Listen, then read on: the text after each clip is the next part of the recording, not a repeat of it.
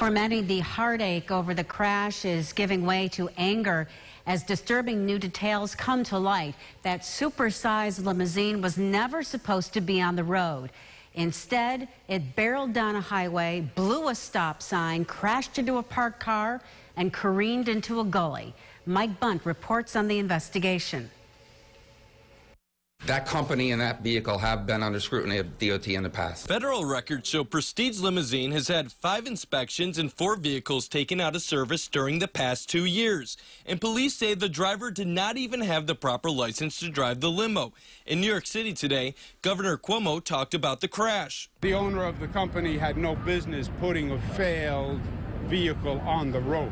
Investigators will look at the limo company, the limo itself, the highway where the accident took place, eyewitnesses, and the people who may have been communicating with the victims over social media. We do know that the victims were active on their cell phones prior to the crash, both texting and on social media.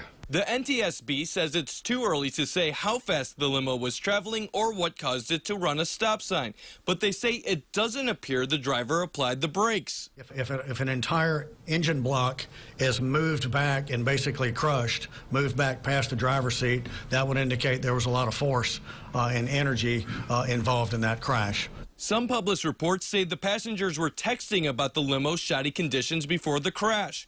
They'd originally booked a bus, but after it broke down, they boarded the supersized limo.